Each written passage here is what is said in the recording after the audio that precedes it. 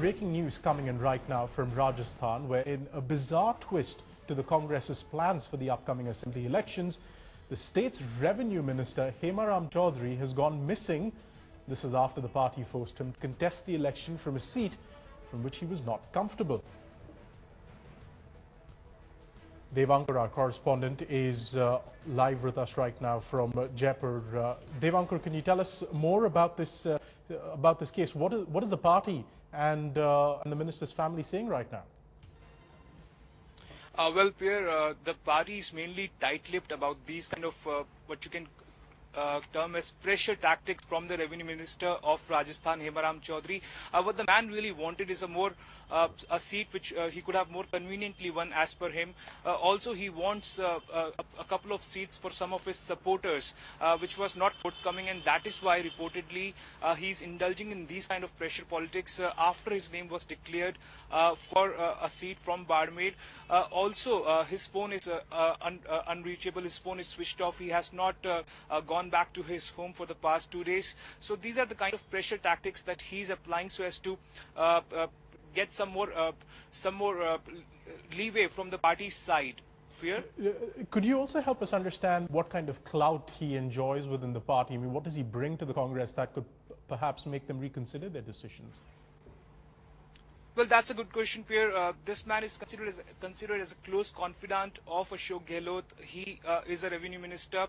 But then let's also understand that he has been indulging in these kind of tactics even in the past. There is a refinery that came up in Barmer recently. He wanted that refinery to come up in his constituency, and that is why he was applying pressure on the Gehlot government. In the past, he had resigned from his revenue minister's post.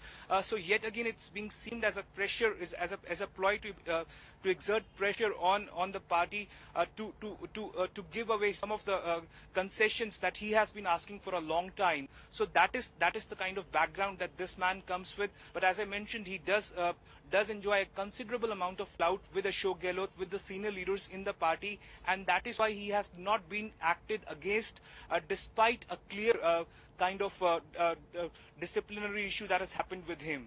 As you mentioned, there have been cases in the past where he's applied similar pressure tactics. Is the Congress party willing to concede on this one as well? Have we had any indications of that?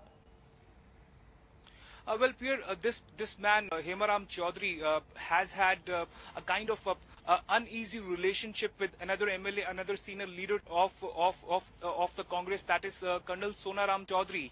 Now, Sonaram Chaudhary also enjoys considerable amount of clout within the party. So both the leaders are at loggerheads with each other.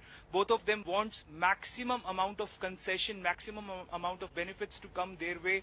So it's a kind of one-upmanship that is being happening in Rajasthan Congress. So it's yet to be seen as to whether the party concedes to the kind of demands, the kind of pressure tactics, the kind of bullying tactics that Hemaram Chaudhary has been applying. But it's unlikely that the party, given the fact that almost all the seats have been, the candidates for all the seats have been declared, that the party will give in at this moment. What kind of popularity do both these men enjoy on the ground with supporters of the party? Well, both of them, Pierre, are considered as veteran leaders of the party. Colonel Sonaram Chaudhary is someone who has played a crucial role in deciding the tickets as to which all people will be given the tickets for the 200 seats that will go to the hustings in Rajasthan or come December the 1st. So Colonel Sonaram Chaudhary does enjoy a considerable amount of clout within the party, although he's considered as someone who is not on good terms with Gehlot, but he does have good relations with 10 Janpath, with Sonia Gandhi. On the other hand, Hemaram Chaudhary is someone who has risen from the ranks, who has risen from the ground, and is considered as someone who can play a major role in the elections. Stay with us. We have on the phone line Arun Chaturvedi, who's a leader of the BJP. Mr. Chaturvedi, can you tell us about the Congress party? Because right now people say the BJP goes into this with a big advantage. Is this something that you expect to happen in the Congress, or how would you see this playing out?